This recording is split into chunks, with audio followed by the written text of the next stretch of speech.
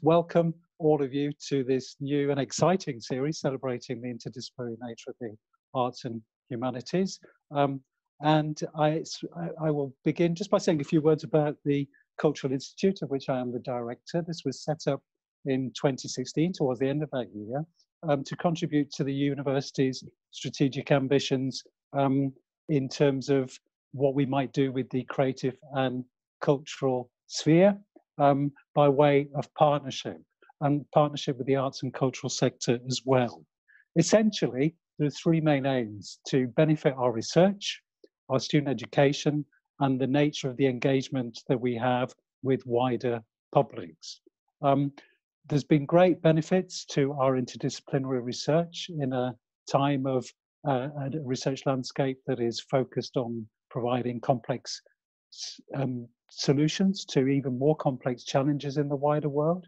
For our students, we've worked with our cultural partners to enhance their life chances by creating a raft of learning and experiential opportunities to really equip them with knowledge and skills that will hopefully help them survive and thrive in an ever more complex world.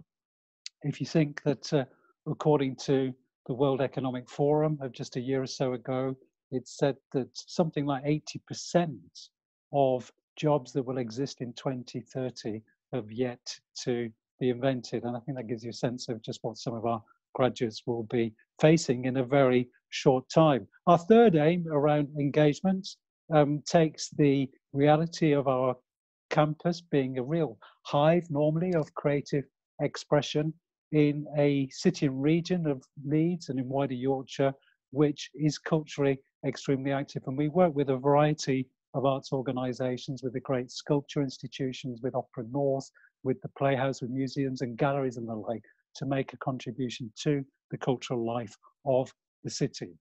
And we'll be pleased to be supporting the Leeds 2023 Year of Culture that will be taking place in a couple of years' time. So let me just tee things up for the talk this afternoon. Engagement with artists is a key aspect of what we seek to do, because engagement with artists can enrich and inform the methods and approaches of our researchers. And one way we seek to do this, one programme we have, is the object of the discussion today, which is the Leeds Creative Labs. I'll not say too much, my colleagues will do so very shortly, but this is essentially one of those rare things. It's a blue skies programme. You can take risks, you can come together in a playful way to explore collaborations between creative artists and academic researchers. And so without further ado, I'll move on to introduce to you Scott McLaughlin and Lorna Dougan, who will be in their hands for the rest of the event. Scott is lecturer in music composition and deputy director of the Centre for Practice Research in the Arts. He's currently an Arts and Humanities Research Council Leadership Fellow, researching composing for contingency and indeterminacy in the clarinets, with a fantastic title of his project, The Garden of Forking Paths. Lorna Dougan is Professor of Physics and Director of Research and Innovation in the School of Physics and Astronomy. She leads an Engineering and Physical Sciences Research Council Fellowship to explore hierarchical biomechanics, the study of the mechanics and architecture of biological molecules across length scales, to enable the development of novel biomaterials, and is an EPSRC public engagement champion and someone who's been very active in the Bragg Centre, which really was kind of one of the driving spirits and supporters of this particular lab. So without further ado, I believe Scott is first up to introduce you to proceedings. Thank you. Hi, everybody. I'm Scott McLaughlin. Thank you all for coming today. It's great to see a bunch of people in the chat. Hope everyone's having a good day wherever you are around the world.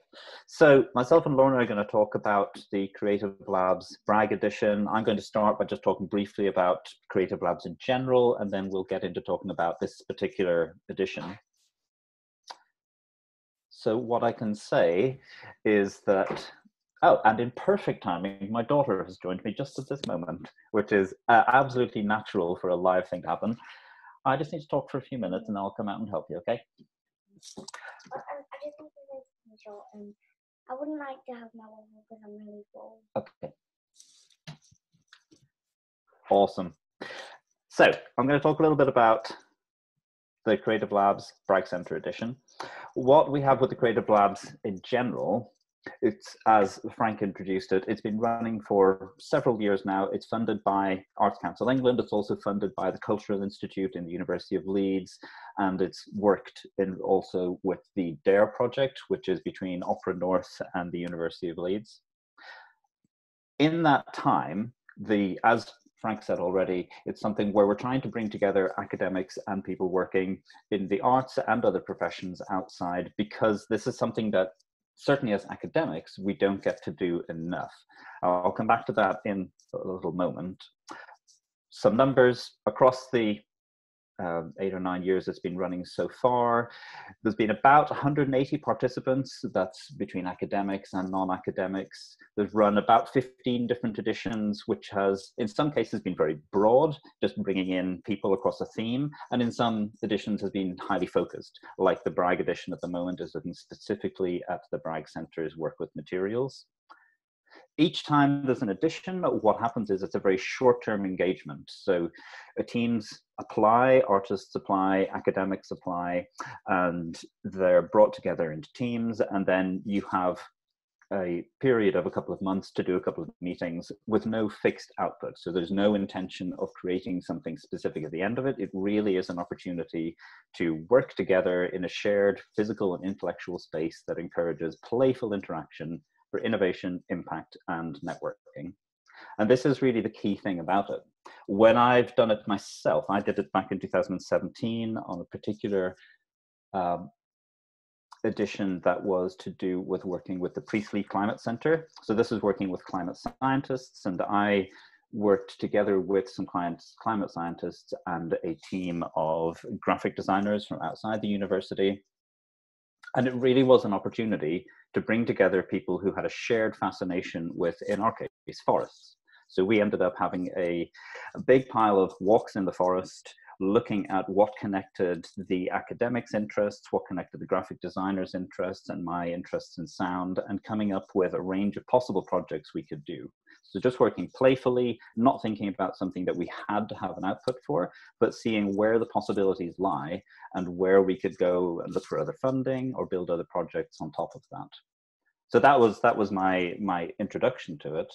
And since then, I've obviously been working with this particular Bragg Centre edition in a different role, overseeing and watching what happens. So just briefly, to sketch you an overview of what things the Creative Labs are good for, the various different ways that they help out. Because academics, it's very easy for academics to end up in a disciplinary bubble where you talk to people working in your area, but you don't always get the opportunity to just sit down and talk to people who share fascinations with you, who are interested in the same kind of things, but don't necessarily think about them in the same way. So the possibility to build relationships across disciplines, both in and out of the university, engaging with other people, playful exploration, all of these things can lead to innovative thought, research, etc., in a way that doesn't put a particular output-shaped pressure on you. So that's what I wanted to talk about in general, about the idea of Creative Labs and how they're useful. And I have to say, as someone who's taken part in them and watched other people taking part in them, they are absolutely a joy to be able to do. So at this point, I'm going to pass over to Lorna any moment, and Lorna's going to talk about the specifics of the Bragg edition and the Bragg Centre. Lorna? Okay, thank you, Scott. And hopefully I've clicked onto the next screen, and hopefully you can see me now.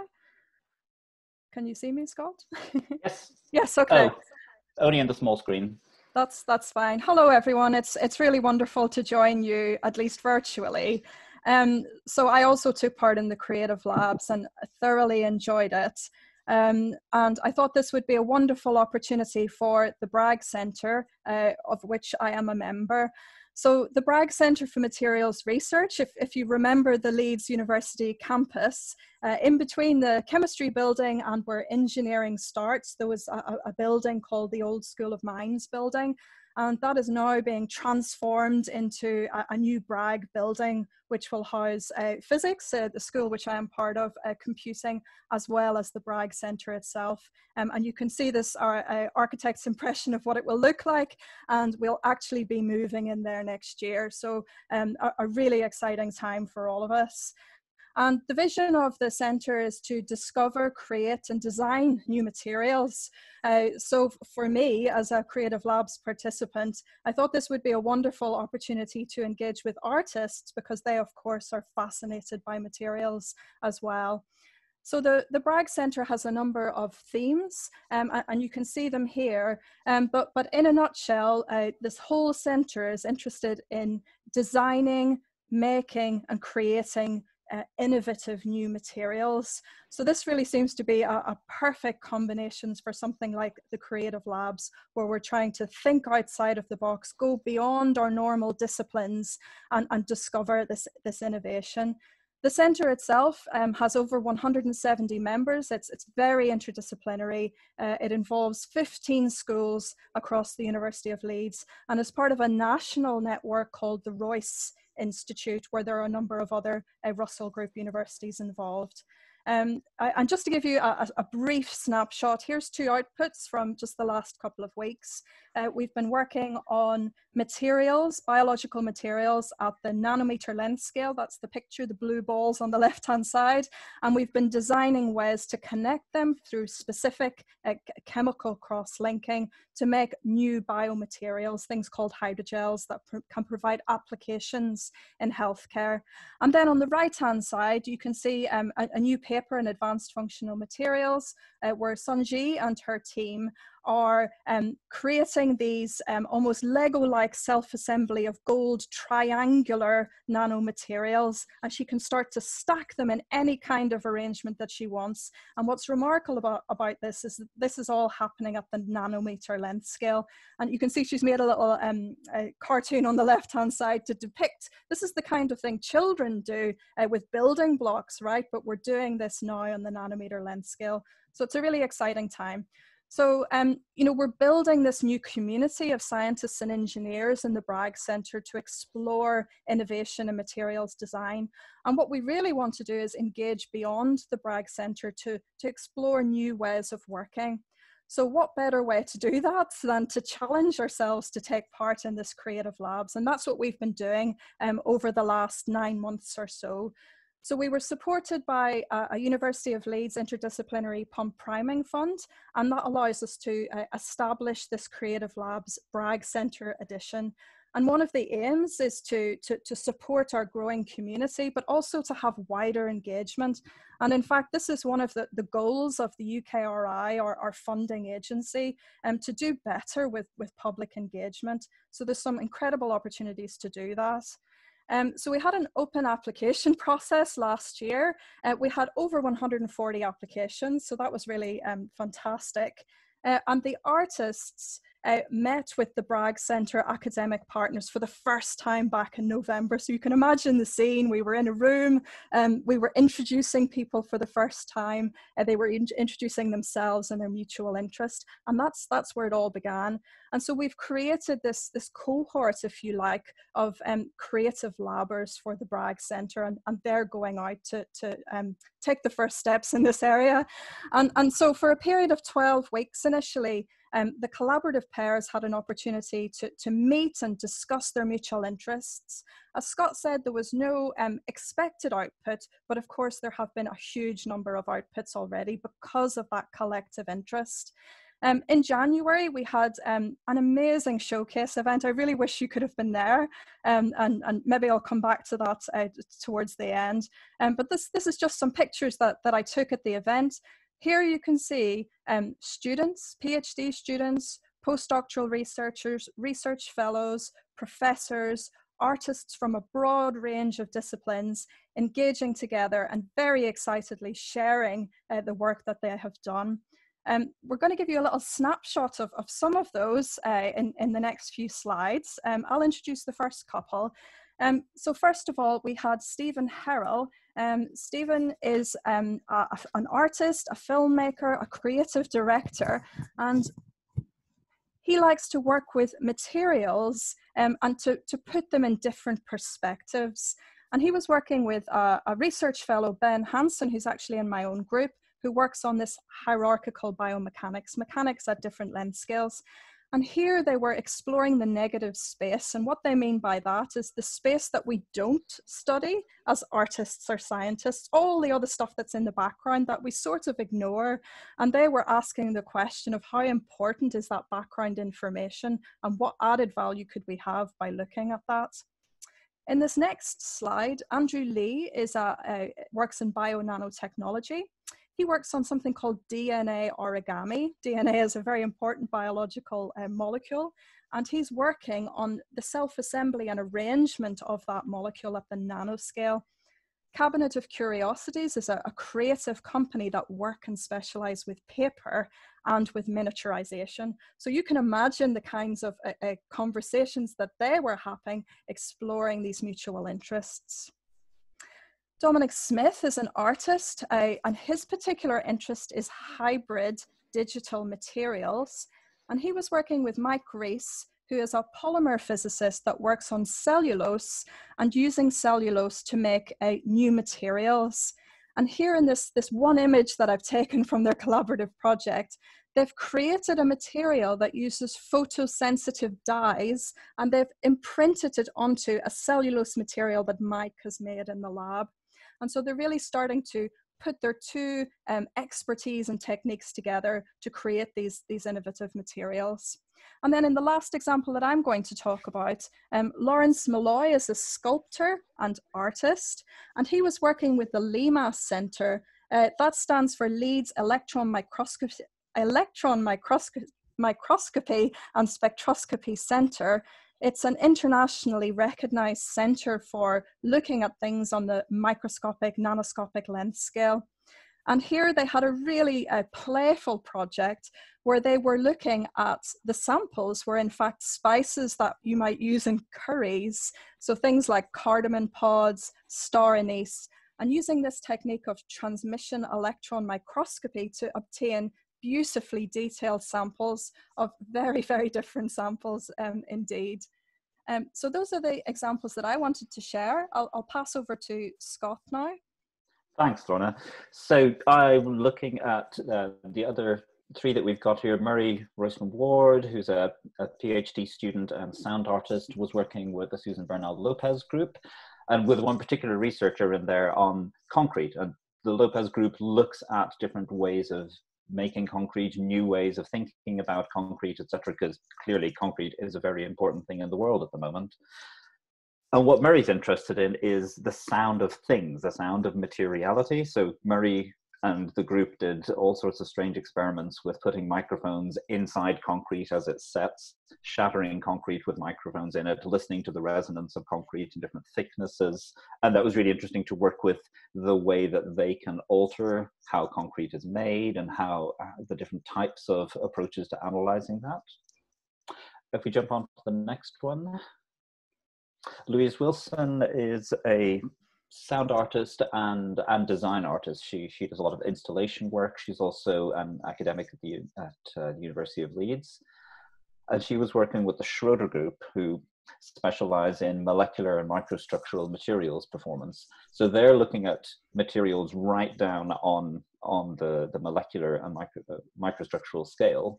So again, Louise was taking a similar tack to Murray in some ways, in that she was trying to work with what these materials can sound like at that scale, but also working with the expertise of these researchers in how she can find really particular materials that might have interesting sonic properties, and particularly then finding ways to analyze and exploit those down at a level that isn't usually thought of in terms of sound. So she ended up having to do an awful lot of amplification. Sorry, Lorna, go ahead. The third one I'm going to talk about is Beth Wilneff and Sarah Roberts. Sarah's an installation artist, and you can see one of her works here. And Sarah has a real specialism in color. In fact, there's another one that we can't show here, but it's an entire room which is just pink stuff, and it's quite shocking to see. It's both a normal looking room, and also everything is extremely pink in all sorts of, I didn't realize there was that many pinks. But Beth is someone really interesting because she works across science and art. She works in an art department, but she specializes in X-ray spectroscopy of color pigments. So they're looking again at the detail of color, how light strikes color, how altering pigment can change the way color affects things. So that was a real example of a shared fascination. Someone coming from a very scientific understanding of color and pigment to someone with a very intuitive understanding of color and pigment, and trying to find ways that they can build on each other's work. So all of these were absolutely fascinating different projects to watch in process, and watch the discussions that they're having, and seeing the ideas that come out of those that may be built on further. Thank you, Scott. So maybe just to sum up this part of the talk, this is really helping us to establish a new community within the Bragg Centre. It's helping us to think more broadly about the way we engage people with our research, and actually it's supporting future grants applications. And helping us to amplify some of the external profile of our research. I've been watching some of the questions as they come in, and I'm so tempted to answer them now, but I'm going to wait until the end. Just this is my last slide. People taking part in the creative labs are enjoying them hugely. It's making them really question the research that they're doing on both sides and sending them off in different directions, but it's having a wider impact as well. So some of the outputs of the creative labs have been parts of, for example, the upcoming Bradford Science Festival in October. They've fed into a national scheme called the National Saturday Club. One I'm particularly proud of is the Bags of Creativity project, where we're taking part in a national initiative where some of the creative projects are going into activity bags that are reaching over 8,000 children in the Yorkshire and Humber region. So this is a real opportunity to bring current research to an audience that, well, certainly as a scientist, I would never have had access to before. So this is really empowering. So I'm aware of the time, so I'm going to jump now, because we've given you a bit of a snapshot, but really to, I think, appreciate the creative labs, you've got to hear from people that are taking part in a project right now. So it gives me real pleasure to introduce Dr Caitlin Stobie from the School of English at the university, and Dr Paul Beales from the School of Chemistry, and they are going to share their journey of being part of a creative lab. So I hope you enjoy it.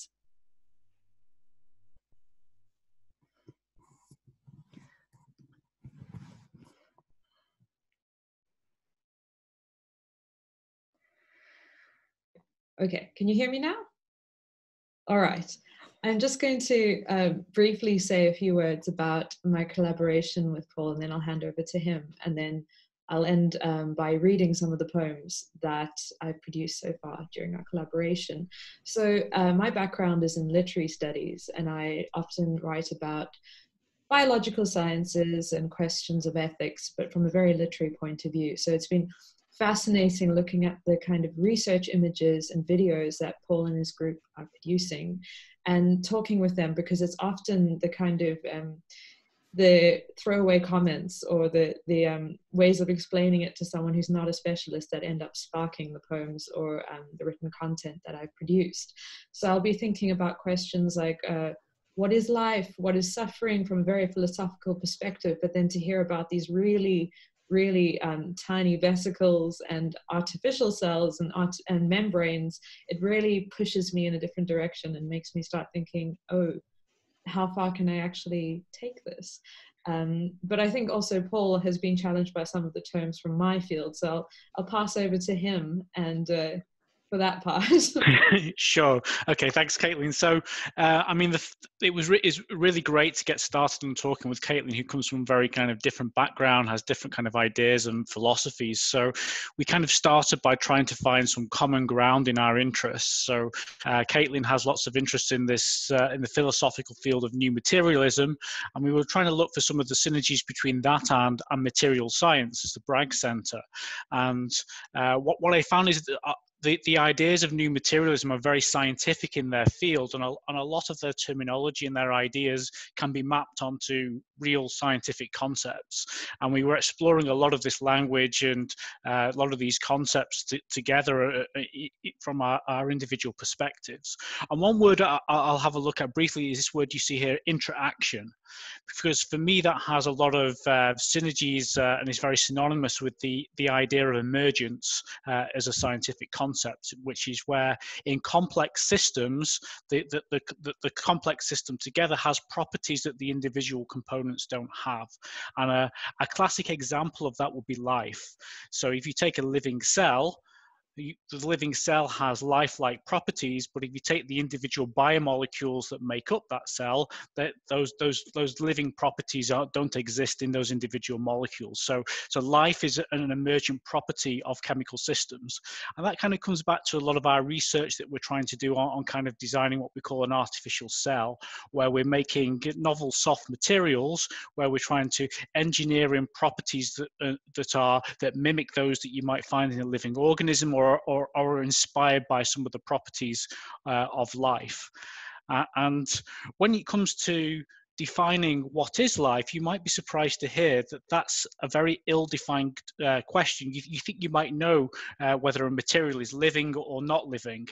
And if I put an object in front of you, you'd be able to decide which is which. But scientists do not have an accepted definition of what is life. And that's kind of came into a lot of Caitlin and I's discussions. So as we start to make these artificial cell-like soft materials, as we increase the complexity, where's the boundary between the living and the non-living? And this led to this idea of blurred lines between what is living matter and non-living matter, which has some really kind of interesting philosophical and ethical questions around it. So we've had some really interesting kind of conversations around that, which I think's kind of inspired some of Caitlin's creative outputs. And this has been one of the interesting aspects of our collaboration, but there are other benefits as well. So having Caitlin around the lab, who thinks very creatively in her line of work, it is really great to have her around in the lab and meeting with the PhD students and postdocs who are doing the research, because inherently scientific research in itself is very creative as well. As you're trying to develop new ideas, new experiments, new materials, you have to think fairly creatively too. So having someone who naturally thinks creatively around the group helps the students think about their work and their projects in new ways, which hopefully will inspire more creativity out of their thinking too. And the final advantage, I think, in the kind of the science arts collaboration is in how we engage the public with scientific ideas. A lot of the time, some members of the public will see science as, a very, very rigid, precise, and very difficult concept that's really not for them. Whereas if they say artistic objects, people are comfortable in making their own interpretations. So by presenting science in the form of art, it allows people to break down those barriers and approach these scientific concepts on their own terms, and maybe gain some new things out of them that they wouldn't do out of traditional public engagement with science. So there's lots of different levels where I found this to be advantageous. So I think at this point it would be a really great time to hand back over to Caitlin, and she can kind of show you some of her creative outputs from our collaboration so far. Great, thanks, Paul. I'm just going to read 2 poems today. All right, there we go. The first one, this one, was written when I was going to the cryo-electron microscope with one of Paul's PhD students. And it was my first time really being in a lab and in an environment with such a large piece of machinery. And so I was thinking about scale, and I was thinking how we were looking at these tiny, tiny vesicles. So the samples that Rashmi were looking at, and they were kind of, if you can see the tip of my pen, they were probably, each grid was the size of the tip of my pen. And on each grid, you've got hundreds of vesicles. So the scale is absolutely mind-blowing when you think about it. And these samples are frozen, but sometimes the ice can thicken, and that can actually interfere with the entire process of looking at them in the microscope. So I was thinking about all of these issues of scale and size. And the title of the poem is a quote from what Rashmi said to me, is that what we're looking at is frozen in time and space. So I'll just read it. Frozen in time and space, but also just on the grid. This black ice attracted to copper, to thickening, to messing everything up. We're in the control room. Down behind the glass is a microscope double a human's height. What we can see, metal, a vat of nitrogen, university branding. What's visible thanks to the screen, what's human-made yet mimicking the near atomic parts of me, is a membrane within a membrane next to some dozens of the same, and that's just the one frame. There are hundreds on each grid. I'm looking at 8 lacy grids today. Small wonder then when we catch a vesicle at the rare second of bursting, ruptured membranes to the blobby line of light. Or is it my stigmatized eye? You decide. The second poem is a 4-in-1 poem, and I'm just going to read the final poem, but some brief background. So this was created after speaking with another PhD student who is looking at vesicle adhesion to cells.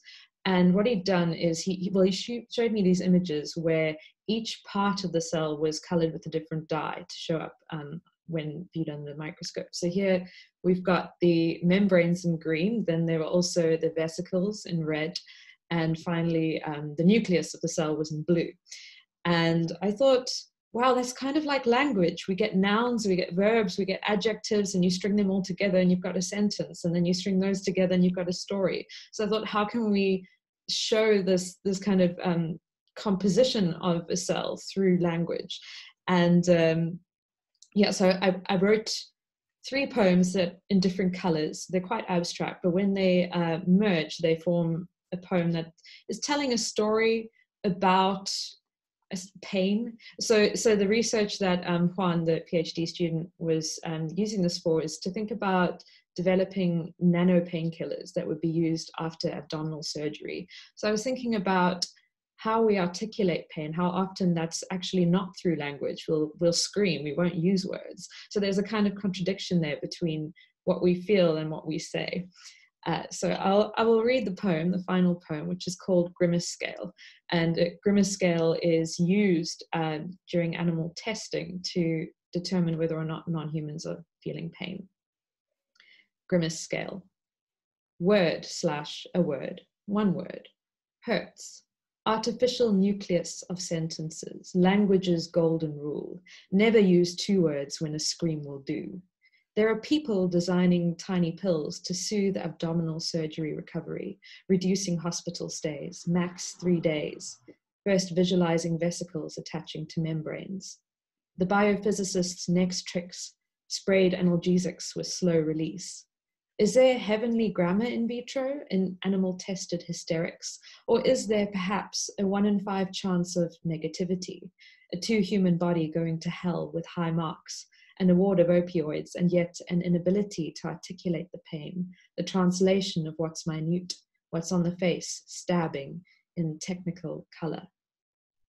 So I'm just going to leave it there, I think. And I think Lorna might want to say something else about where the creative labs are headed after this. Thank you so much, Caitlin and Paul, and for everyone listening. I'm sorry that we've run over a little bit. I think it really reflects the excitement that we have about this project, and we have so much more we want to share with you. But perhaps in closing, maybe just to reflect, we're all here virtually joining this. And if we think about the future and what that might mean, and the future for the next generation, you're all Leeds alumni, you all chose a particular subject to follow, but wouldn't it be amazing in the future if there could be more connection between those subjects at a university and all across the education system? if we want to be creative in materials research, we need to go beyond the boundaries of STEM. We need new ideas, we need new questions. And I think something like the Creative Labs provides a wonderful environment to do that. And I hope we can see it continue in future. I'm going to stop there because I'd really like to look to the questions. So I'll hand over to Frank. Thank you. Okay, hello again, everybody. We've got a number of questions which I'm going to take. I wouldn't say at random, but there's first one up on my screen is as follows. Just to say, we are a little over time, but there's some great questions here, so we'll run over a little bit. So one question from an anonymous attendee that says, the projects have produced some interesting and lovely creative works, but have they also brought benefits and change to the way the scientists involved work? And I guess I put that one first, Lorna, because it picks up a little bit on what you were just saying at the end there. So a question perhaps to Lorna and the group. Sure, I'm happy to answer that. It absolutely had. So one of the joys of this project is that people from all across the hierarchies, if you like, at the university were able to take part. And so students, I think it changed their perspective in that it's good and it's favourable to ask questions about their research and not to accept the norm. So if you think back, those of you that did projects during your undergraduate and your PhD, you might have been at the start given a project and set off in a particular direction. And you know, trying to get the idea across that it's okay to challenge that question that you've been given, to perhaps say to your supervisor, is that the right question? Or, you know, should we be looking at this other thing? Or why are you ignoring this other thing? And that's a question that came up quite a bit in our engagements with some of the artists. Why is the focus this? Why are you not thinking about these other things? So it's certainly changed the way we work in terms of not just accepting the norm for our fields or the accepted view of what our field thinks, revisiting some of those preconceptions. Okay, thank you. So we had another question really, which I guess was just inquiring as to how the people with the quote shared fascinations actually came together. If you could say maybe, Scott, about the matching process, that how you all found your way together? Well, I think one general point to make is that this is a continuous problem, probably worldwide, but certainly within higher education, when we're in such siloed specific fields, that bringing people together who care about specific things is not easy. And universities do good work in trying to create networking type events to bring these together, but one day or even 1 hour or one lunchtime sitting in a room with some people is never really enough. You need that time to go and talk. You need that time to see how people work. So that's why Creative Labs is good. It gives you just enough time to really get in sync with that shared fascination. But to go back to the specifics of that question, the open call goes out and gives a sense of what the themes are, what the larger working ideas are, to delimit the process a little bit. And as Lorna said, we had, what was it, 100 and something, 140 applicants. So we had a lot of people coming in, and then the process of trying to get those together is really a matchmaking and hoping one. You see people who seem to do things that are interesting, you look at their work, but really trying to match up someone where you're seeing a science and academic based profile to match them to someone who has an artistic profile. The two don't always quite talk to each other. So you've got to make some educated guesswork. So it's good to have the Creative Institute team there who are used to this. And we worked as well with someone from Upper North who's very used to doing this kind of thing. So that helped. Thank you. There's one question that I can perhaps take very quickly, which is there likely to be another call out for collaborators? There is, in fact, it went out yesterday. We're pleased to be able to be undertaking our first entirely digital or remotely operated creative lab, and that will operate on similar principles, bringing the artists together with the academics from different disciplines. There's a question from Joanne Baker. Do you see any opportunity for collaboration with communities and what form that might take. And there was another question around working collaborative projects in educational or learning contexts. So maybe if I could, I'm just keen to bring in the other speakers. The question about have you applied your collaborative projects in educational or learning contexts, maybe a question for Caitlin and Paul, if you have anything to contribute on that one. Paul, would you like to speak, or shall I? I'll let you go, Caitlin. Okay, well, coronavirus has somewhat messed with our original plans. So there have been certain engagement events that were going to take place in Leeds, which obviously now are not. But I think actually, if anything, we're quite lucky because, as Lorna was saying, a lot of the Bragg's outputs were very material based, but ours is very wordy. So it means it's easier to go online, and it's easier for us to apply for kind of reading. So I've got a reading coming up that's part of a poetry reading that's kind of related to public health and thinking about public health and private illness. So I'll be reading some of what I produced for this there.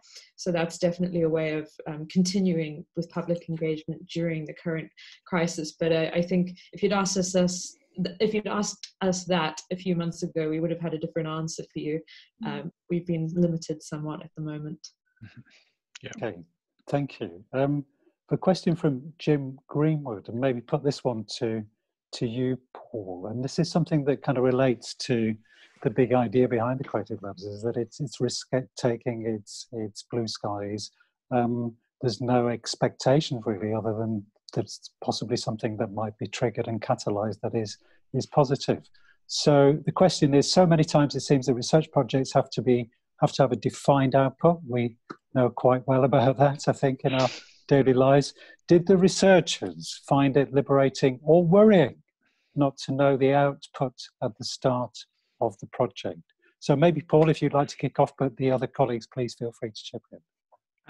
So no, I don't think my group found it worrying at all. I thought they found it very different, and in fact, it was very useful as part of this Creative Labs process not to have any expectations of an output. It gave Caitlin and I a lot more freedom in just having some open conversations and discussions, and just seeing where they led. And it could have been that they led nowhere, and there was no pressure for it to do so. So it really ensured that whatever we did do was something that was of mutual interest and things that we were excited about and wanted to pursue. And for my research group, who engaged very actively with Caitlin, they all presented their projects to Caitlin in a big group meeting. Caitlin shadowed many of them doing experiments.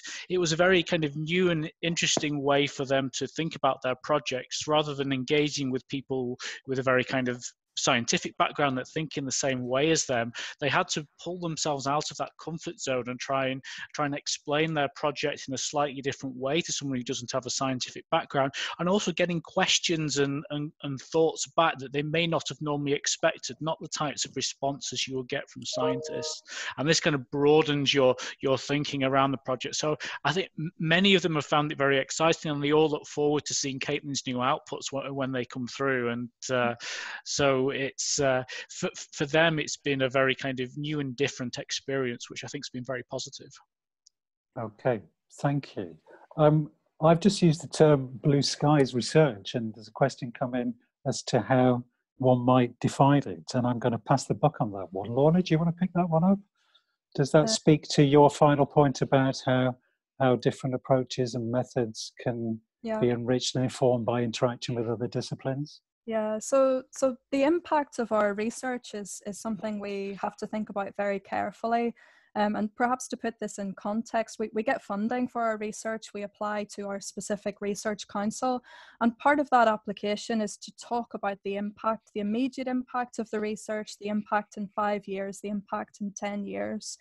And for some fields, that's I would say easy or more straightforward, particularly if it's related to treatment in healthcare. For other fields, it's much more difficult. And as a physicist, there are particular areas in physics where it's really hard, because it's fundamental research. It's research to have new understanding that won't necessarily benefit anyone in the next decade or 20 years, but in the future it could, because any new understanding is helping us advance as mankind. So Blue Skies research is really very explorative. It's taking new approaches. It's not necessarily having, or really not having, a hypothesis or a predetermined notion of what the outcome will be, but it's putting together a work package or an approach to try to explore a particular area. And so you can see that creativity actually has a huge role to play in that. And some of the biggest advances that we see in science are when people come together from different fields. They perhaps bring a new technology together with another technology or approach to take a massive step forward. So something like this environment where people, as Paul says, people can come along and not ask the same questions because they've been trained in the same way, but they can come in asking new questions. They can really put you on a back foot with some of these questions and make you sort of rethink the way you've approached something, and in particular, rethink what you've accepted in your field as being true, and perhaps make you take a few steps back and revisit that. Thank you. That's a really, really interesting response, and I guess it picks up a little bit on Lorena Serrano's question about. I suppose this is looking at it from the point of view of the creative practitioners, but it's about communication with people that come from different backgrounds. So maybe for Caitlin, how you share your own very creative process. You're a poet when dealing with material scientists. I think I maybe struggle more with understanding them, to be completely honest. It's a very difficult terminology, but I find that it is just engaging with the process. So it was where I really got to understand, and where I think they started to understand what I was interested in, was when we were in the lab together and discussing shared terms. So that slide I showed where there was interaction, agency, other terms like this. I think one of the first things that Paul and I did was sat down together and said, okay, what do you think of agency? And what's your understanding of this? And just to kind of treat it almost like a dictionary exercise where we were coming with our own understandings and thinking, okay, what are we going to take from that definition of agency, and what are we going to take from that? Talking about creative practice, though, I guess that also would be documenting each stage of it. So a lot of it is playful, a lot of it is just seeing, oh, does this work? Maybe I should scrap that poem, or that isn't going to work out. And I've actually we titled this collaboration Blurred Lines, Life Matter Poetry, but now I've started writing fiction about some of Paul's group's research. So I think that you have to be open to adapting your own creative practice as well. Okay, thank you. I'm just getting a message to try and draw things to a close by 25 past. I've still got two outstanding questions. One is the ultimate goal of the lab. Maybe if I take that following on from Lorna, it's really to bring people together with different ways of approaching matters of interest, different methodologies, a different vocabulary, to see if the interactions that are triggered can yield some new perspectives, new ways of doing things. And ultimately, I guess at the back of it, there's the understanding that some of the issues facing our world are so very complex that there's no one discipline, academic discipline, that can provide the particular solution to it. And that perhaps there's a better chance of providing solutions if you view things through the lens of different disciplines. We've got a question, I don't know whether we can do this one, but I want to give everybody a shot, about colours of materials influencing cognition and communication skills. Is there a short answer to that one from anybody? I think that's an amazing question, and actually the question before it I'm very interested in as well. Riza, I hope this is addressing your question. I'm personally really interested in education and what attracts people to STEM subjects and what attracts people to the arts, and if there's more that we can do to bring those two tribes, if you like, together for longer. Because what worries me actually is that by a very early age, children associate with one or the other. And, you know, shouldn't we do better? Shouldn't we bring young people along for a much longer period in the education system, so that they see much more of the arts and they see much more of the STEM subjects before they make those life choices? So I was really interested in the introductions that a number of you said you did. You graduated in a science and you're now in the arts, and you know, that's wonderful to see, and you know, I'd love to know more about that story actually. So I think something like the Creative Labs could give us some tools to allow us to engage with more people, so that we can bring those two worlds together and keep them together for longer. Because as Frank says, we're only going to find these solutions by bringing more disciplines together, rather than separate people so young in the education system. Thank you, Lorna. That's a really super response, and I just echo the thoughts and the sentiments very loudly. So I will draw things to a close now with some thanks. First of all, thanks to all of you from various parts of the world. I've taken a photo that I'm going to post on Twitter that shows Indonesia, China, Canada, and other countries, but also lots of people more local to Leeds. It's something that's always been a pleasure in my professional career at Leeds to engage with the alumni community. Thanks for your fantastic questions, and obviously the attention that's gone into those. And I would like to draw your attention so that this is the first of a series of 4 or so, and that the next one is on Thursday, the 13th of August, same time, same place, as they say, and it will be looking at something called Return, which is an interactive installation that creates a sense of shared space and emotive connection between virtual users, and it's work of the artist Akila Bertram.